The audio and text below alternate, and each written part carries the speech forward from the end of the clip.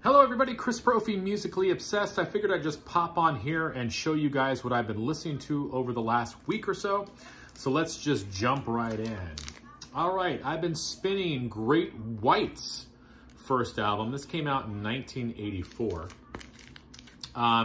If you are expecting to hear songs like Once Bitten, Twice Shy, not really gonna hear it on this album. This is more akin to music like the music of Rat. It's almost like Rat meets Great White. Really like it. It's more heavy metal, and I guess I was reading up on this album. It didn't really do anything for Great White. The record company really didn't like it, so Great White went more a melodic, bluesy route, but their first album, pretty heavy. So kind of tricky and tough to find, but if you can find it, I would definitely pick this up. Really good stuff, 1984, Great White's debut. I've been spinning Black Flag, of course. This is their album called Family Man. Now, this just proves how Black Flag was pushing the punk envelope. This is a spoken word album and an instrumental album on SST. And, you know, you've got Henry Rollins literally recording in a shed. It sounds like he's recording in a shed. And then you've got some really cool instrumental tracks. So really good stuff. Very, you know, controversial cover to sort of match the music and poetry within. So definitely a unique punk release. You either like this album or you don't. Kiss the Elder. I happen to really like it. This goes to show you really how talented Paul Stanley and Gene Simmons were. Of course, you know, you have Bob Ezrin producing as well, but, you know, they just are like on the prog train on this album. Really well produced, songwriting is great. You know, is it Dressed to Kill? No. Is it Destroyer? No. But it's got its own place in the Kiss discography, and I happen to really like it. This next band I was turned on to by Vinyl Richie, 100 Flowers. Never heard of these guys before Vinyl Richie was talking about them.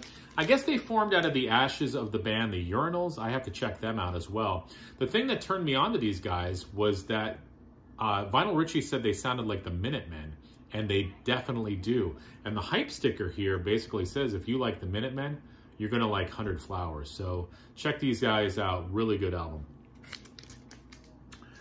I've been spinning Yes, and this is an album that you don't really see shown that often. Yes Shows, a double live album. And, you know, I've been kind of talking to people around saying, hey, why don't we hear about this album? Why isn't this album shown more? I feel like, you know, it was sort of released and nobody knew anything about it. This came out in 1980. I think at this point the band had pretty much broken up, and you can correct me if I'm wrong. But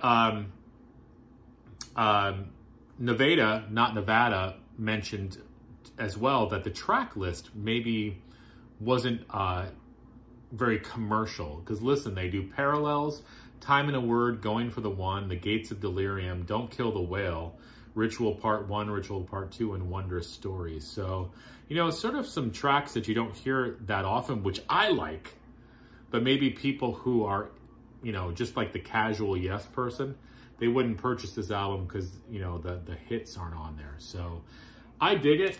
Really, really good live set by the band. Sound great. John Anderson sounds great on vocals. Been listening to this band. I did not know of them growing up, but they are a band called Icon.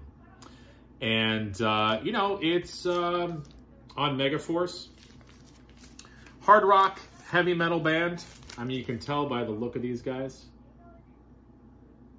The lead singer reminds me, his vocal tone reminds me of David Coverdale from Whitesnake. So if you like Whitesnake, you'd probably dig Icon. What collection is complete without Jaco Pastorius, right? This is his album, Invitation. It is a live album. I was listening to this the other day, and you know, I always realized how unique Jaco is, but listening to him again, I mean, nobody sounded like him. His bass tone, just his bass melodies, he just had that unique sound that only Jaco could do. And, you know, hearing these live tracks, it's amazing.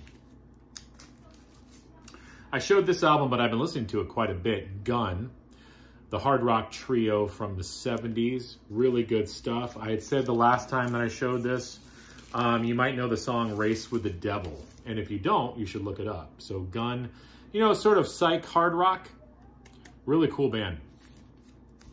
Been listening to a lot of Tangerine Dream. This is their Record Store Day album, Tiger.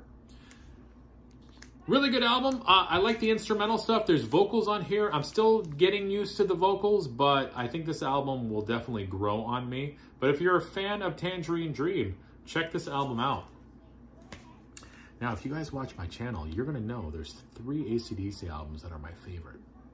Flick of the Switch, For Those About to Rock, and Fly on the Wall. So I've been spinning Fly on the Wall. This is a really, really good album. Fly on the Wall, Shake Your Foundations, First Blood, Danger, Sink the Pink, Playing with Girls, Stand Up, Hell or High Water, Back in Business, Send for the Man. You know, just, I love it. What's the year on this? 1985, friends. I was 11 years old. Really good stuff. I want to thank Miranda Holter for sending me Beach Boys Endless Summer. Been really digging this album a lot. I have this and I have Spirit of America, and that's really all I needed from the early Beach Boys. Because I prefer later Beach Boys, but definitely loving to have this collection and Spirit of America. And yeah, I mean, you can't go wrong, right?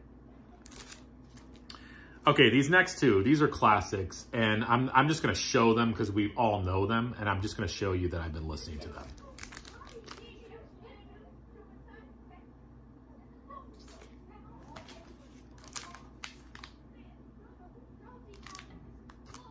We know those albums. They're classics. Now, I want to thank Aaron Mutha Alamere for the Pretty Maids album. Been digging these guys.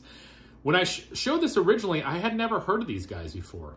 And it came out on Epic.